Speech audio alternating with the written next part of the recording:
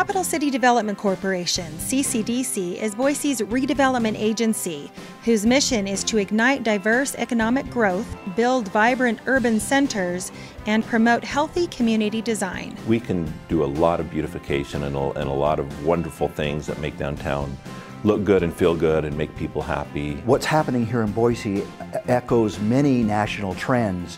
The move to live, work, and play downtown.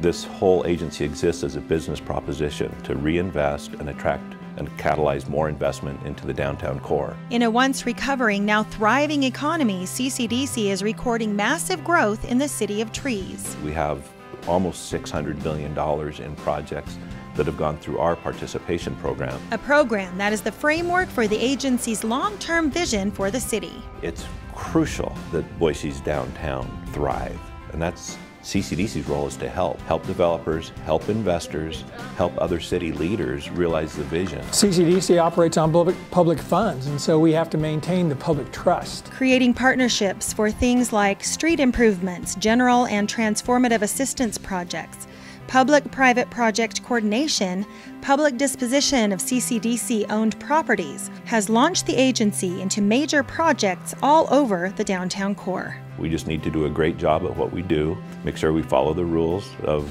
urban renewal agencies in Idaho, and then just try to attract more investment and more interest. There are requirements that the legislature imposes on all public agencies to ensure that there's the accountability there for the public money. We're very pleased to comply with those and proud of the work that we do. Part of the work is promoting a healthy community design. To do that, CCDC works through 5 key strategies. Economic development. Creating that place that might bring people into their business or ways to make those experiences better. Infrastructure. The agency really focuses on infrastructure as a means to attract more investment.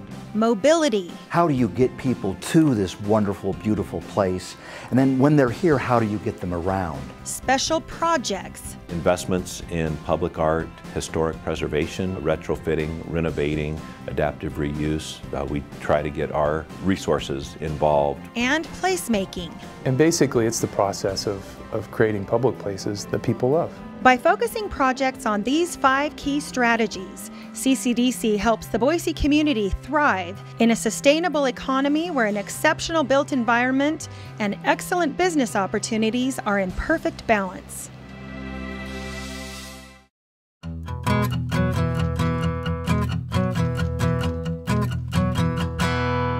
Since 2014, CCDC has invested over $27 million in public-private partnerships, which has leveraged over $574 million in private investment in the downtown.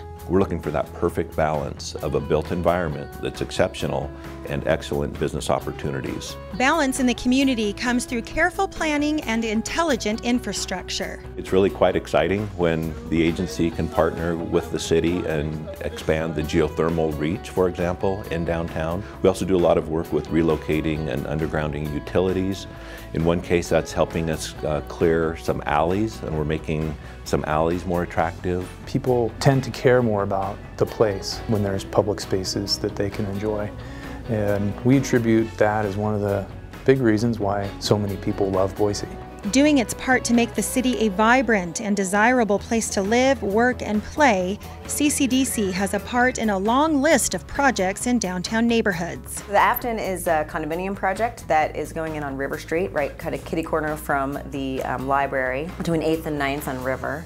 It's a 2-phase project, so that'll be our first big influx of condominium units in that neighborhood. We think it's a super exciting project that CCDC initially owned the land, and then we worked with the developer so they could develop it into something that is bigger and more interesting and more vibrant for that community. At 16th and Idaho are the Idaho Street Townhomes. We participated in what we call a Type 1 participation project, about $100,000 into streetscapes, which really enabled the developer to plat some of his lots early. Designed as a flexible live-work environment, the 1,500 square foot units are configured so owners can rent or share a floor. Buyers also own the land the home sits on. Then the water cooler, which is over on the west side, and that district is getting a lot of attention right now, and I like to think that the water cooler helped kind of instigate or spur some of that attention. But it is a walk-up rental product Local Construct is the developer there. It's 37 units, and it is really going to offer a different type of rental product that's kind of on the outskirts of the main core, but really is going to bring that neighborhood to a place that I don't think we've seen before. Ash Street Townhomes is a project in the River Street neighborhood with 30 apartments and townhome-style units focused on the workforce. It'll be a for-rent project, hopefully bringing in some 3-bedroom units, which we don't have anywhere else in downtown right now, or at least new units.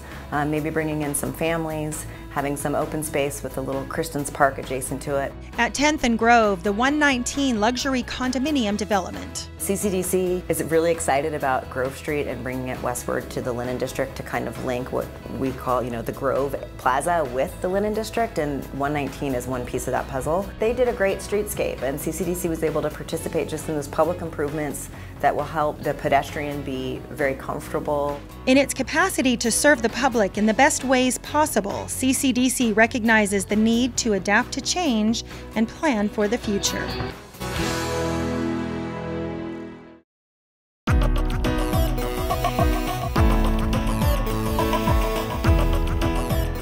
Ccdc's first urban renewal district, the Central District, was formed in 1989 and has seen great success in igniting economic growth and development.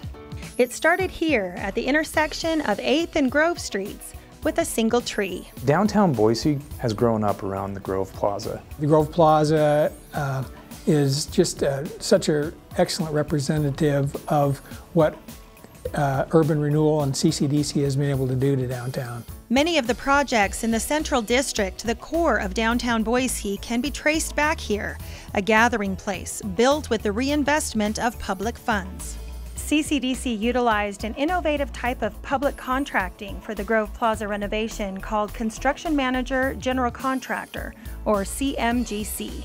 You're able to select a person who is the best fit for your agency, the best qualified within any certain area that you've determined is important on that project. We took 12 months before ever picking up a pencil or putting in a shovel and talked to the community. What we learned from the public was that they wanted an enhanced user experience that's supported by modern technology and more features that they can engage with. What that resulted in is a new public Wi-Fi system, public restrooms. The fountain has a lot of the same characteristics as before, but it's way more interactive, and the kids are going to go bananas over this thing. It's going to be great. It cultivates more commerce, and more people want to come and invest and have a shop there, and so the public's attracted there, the businesses come, and you get a nice mix. The public investment has really spurred a tremendous amount of private activity that makes the difference. Adjacent to the plaza is a brand new convention center expansion that Ccdc, along with our partner Greater Boise Auditorium District, has financed. So when you combine that with what the Gardner Company has done with VRT, with the Main Street Station, and with bringing Boise State downtown and Clearwater Analytics, jumping in and making its world headquarters right there on the Grove Plaza, it makes for a really incredible economy. After 30 years, the Central District reached its sunset. The additional tax value that has been generated from redevelopment efforts will go to the existing taxing districts starting in 2019. During the life of the district, there's 7 taxing districts. They continue to get this amount of property tax revenue. The theory is it's going to take a while for some activity to happen, but over time, it will hopefully get to the point where it does really start taking off. That comes to Ccdc, and that's called the increment value. And all this money goes right back into the district. The increment value of the money generated from property taxes in the downtown core and used for public improvements inside this district now go back to the community. That includes the City of Boise, of course, Ada County, Boise School District, and there's also Ada County Highway District, the Emergency Medical Services District that overlays the entire county, as well as the Mosquito Abatement District and the College of Western Idaho District. And as the Central District area moves off the list, the Ccdc team looks ahead.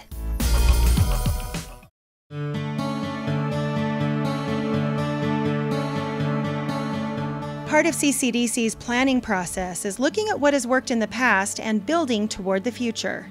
So the agency is involved in parking and has been for a long time, but we're really broadening our scope to include more aspects and elements of mobility. Through participation programs, CCDC can help offset costs and some of the risk of development. The CCDC participation program is really a policy that's in place so that CCDC can help with public-private partnerships to bring more investment into our urban renewal districts. So there's a handful of different ways that we are very comfortable doing that. So for example, for the Fowler, the apartments that are going in the Live district, CCDC was able to participate by purchasing a deck of parking. So essentially that helps bring the cost down for the developer, but it also provides CCDC with much needed public parking. CCDC also struck a deal with Gardner Company's Pioneer Crossing to add more needed parking, but solutions to accommodate the growing population of commuters and residents in Boise are still very much in the works. The biggest change is the occupancy levels in the garages.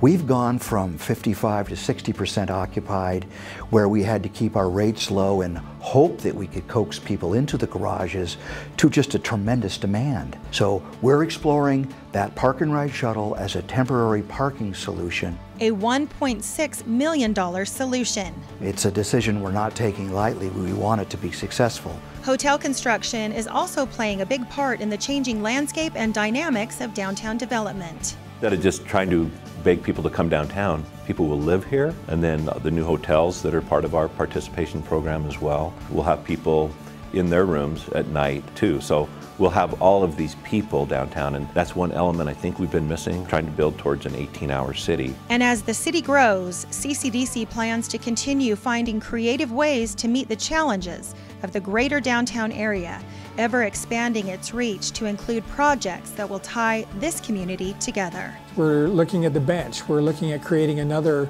stadium district down on the corner of Americana and Shoreline, taking parts of two districts and new area south across the river to create a new district. There's still a lot of requests coming into us, and we're still really in many different discussions with big, exciting things that are going on. And everything we do is really to drive more investment and to help make all of the little small local economies in our downtown area thrive and be successful, and then that contributes to an overall vibrant and dynamic downtown. CCDC, catalyzing economic growth, urban development, and healthy community design.